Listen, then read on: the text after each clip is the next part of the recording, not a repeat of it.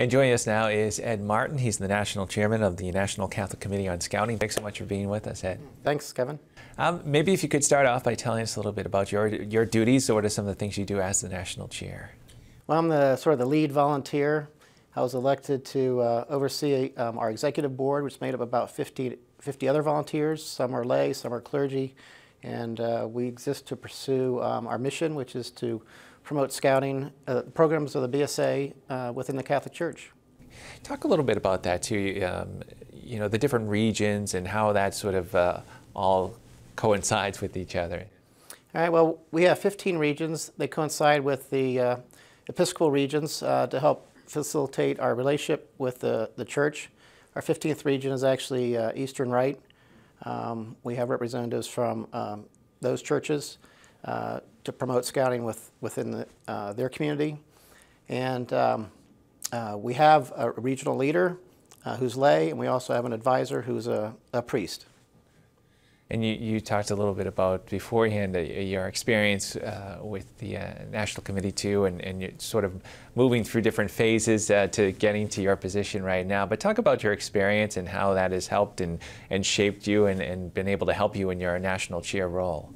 All right, well, I came up as a scout, Cub Scout, Boy Scout, earned the rank of Eagle. I also had an interest in religious life. I attended a high school seminary, and when I got out, I had discerned that the religious life wasn't for me, but I felt that there was something I needed to do to give back to my community. And after college, I was reintroduced to scouting from a former scoutmaster who got me involved in Catholic scouting as a religious emblems counselor.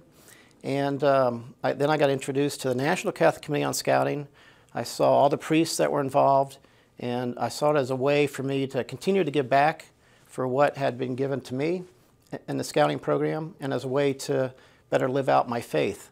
So the two things I know best, or want to know more about, my faith and scouting. National Catholic Committee on Scouting gave me the opportunity to do both. Talk about the committee itself too, and how important it is to have something like this and as a presence for the Boy Scouts too across America.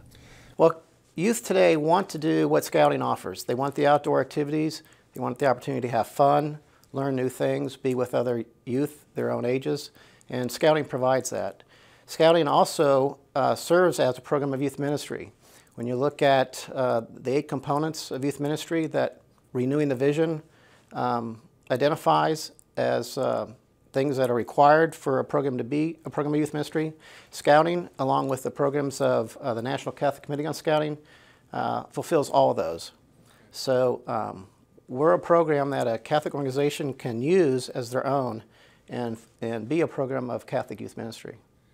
As the National Chair, your experience, has that given you a new perspective on scouting itself and now at a different level and seeing the different regions? Well, I've come to really enjoy what scouting can offer. I think it provides an opportunity for those youth that want to make something of themselves, that want to understand their role in their community and become physically fit. And I think as a Catholic, I know of no better program today that a Catholic church or organization can use to relate best to their youth and bring them into the life of the faith community.